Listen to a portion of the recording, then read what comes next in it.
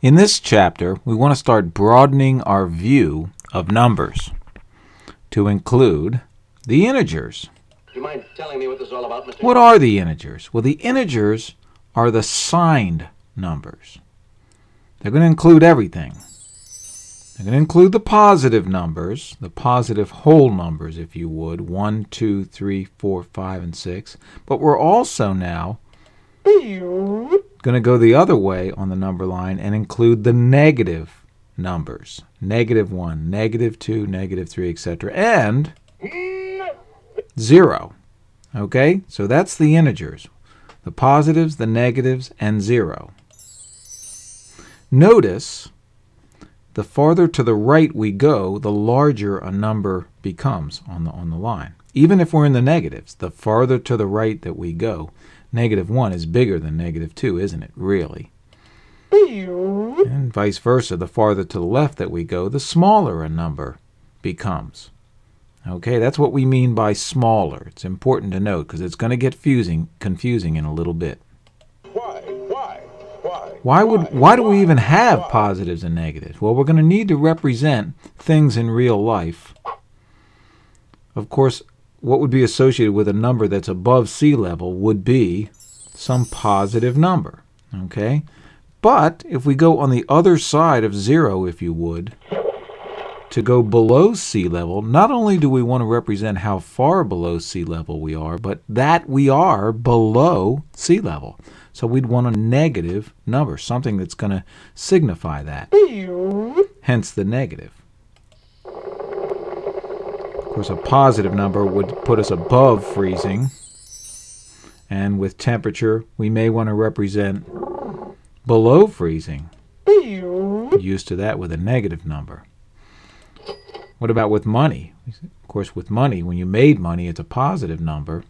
And we want to the world doesn't always look great. Sometimes we lose money. So we'll have to represent it with a negative number. And some people say you're in the red, kind of a thing. Pay attention, son. This is for your own good. Now, when we work with more than one integer at a time, we're going to want to compare them. And it's critical that you understand the signs that compare them, the inequality signs. The greater than sign, then the less than sign. For instance, this would be read 5 is greater than 3. Note that the mouth is opening up to the 5. But I don't want you to memorize the signs and the directions they're going, because this could also be read, not only 5 is greater than 3, but it also could be read backwards. 3 is less than 5. So I don't want you to memorize those signs. This could be read 2 is less than 6, but it could also be read backwards. 6 is greater than 2. So you need to know this forwards and backwards. I don't understand. Well, rather than memorizing the symbols, here's what some people do. Remember that the arrow of the inequality sign always points to the smaller number. Some people like that. What I like, I always remember that the mouth of the inequality looks like an alligator to me. The alligator always wants to eat the bigger number. So the mouth always opens to the larger number. And that's the way I'm going to look at it in the future. Now then, boy, we'll see how much you learn. Let's see if you can see what I'm talking about here. Which way are we going to put the inequality sign here? Well, 10 is bigger than 7. 7 is smaller than 10. It's going to go that way. I don't want to get into an argument as to which sign that is. All I need to know is that that's the correct way I put the sign. Note that the alligator is eating the larger number, 10, isn't it? In this case, the larger number is 8.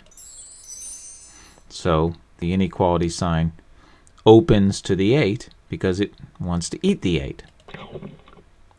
The mouth always opens to the larger number. Now in this case it gets a little tricky, but it still works. The mouth's going to open in this case to -3. I don't understand. Well, the reason it opens to -3, if you look on the number line, -3 is to the right of negative 5. So it actually is larger. So you have to be able to at least either draw the number line or envision the number line. And whoever's to the right is a, quote, larger number. And of course, the alligator wants to eat the larger number. Now, who's larger, 0 or minus 3? Well, in this case, as crazy as it may seem, the mouth's going to open to 0. Oh, yes. Because if you look at the picture, you can see, or envision the picture, 0 is to the right of negative 3 on the number line. So 0 is greater than negative 3. This one's easy. Any positive number is going to be greater than a negative number. Even if we can't see 3 on the number line, we know it's larger because it's to the right on the number line of negative 5. So that's the way it works. The mouth always opens to the bigger number or the larger number. Alrighty then. Now, believe it or not, we're going to have to define distance. It's going to get confusing. There's something I have to ask you.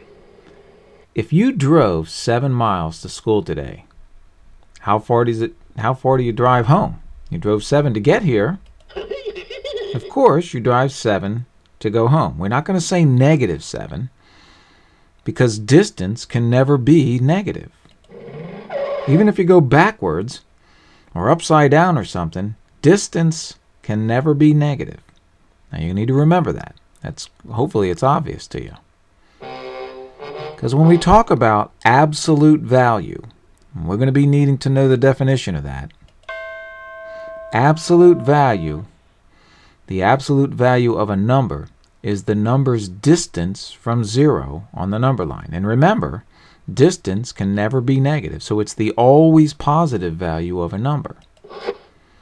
The absolute value, that's what that's read, the absolute value of 3 is the distance from 0 that 3 is.